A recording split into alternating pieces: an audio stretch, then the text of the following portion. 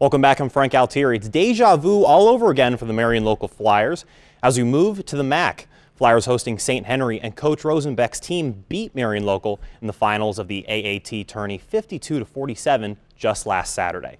The Flyers hosting in the hangar and looking for payback. The hangar was sold out here tonight as Marion local hosted St. Henry. And St. Henry scores first as Kanapke gets the offensive rebound and gets that putback. Next is Nathan Bruns, who answers with that three in the corner. The trifecta for him, nice shot. Then it's Sam Hulsman driving to the baseline, and he lays it in. There's two more. More from the Flyers as Matt Rethman drives and scores. Up the middle, right there for him, good shot.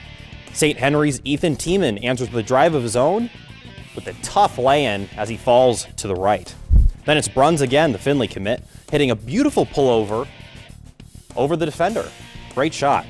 But St. Henry answers again as Brett Evers hits a corner three of his own. Marion local would go on to win 48-43.